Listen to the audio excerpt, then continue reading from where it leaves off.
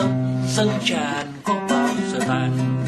Đường dài ngút ngàn chỉ một trận cười vang vang.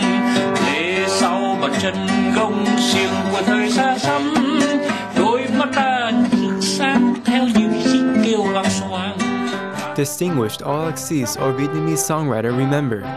The acclaimed Nguyễn Đức Quang has passed away in Fountain Valley, California, USA at age 68.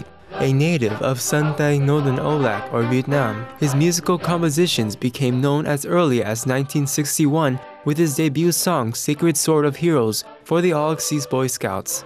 As one of the musicians who initiated Aulac's Troubadour movement in 1966, he wrote many songs about youth and love for the nation, such as Proud Motherland Vietnam, Vietnamese Roads, and Rising Hope, which have remained popular throughout the generations. As co-founder and editor-in-chief of Người, Việt Daily News Inc., Mr. Nguyễn Ḓức Quang also became a media leader in Southern California, USA.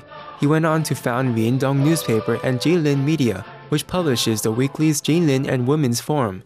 During the premiere of Supreme Master Ching Hai's book Celestial Art on December 12, 2008 in California, USA, Mr. Nguyễn Ḓức Quang was in attendance to convey his appreciation for Supreme Master Ching Hai's creative talents.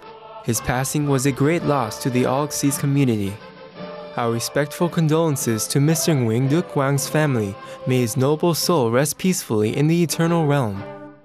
Upon hearing of songwriter Nguyễn Ḓức Quang's passing, Supreme Master Ching Hai conveyed the following message.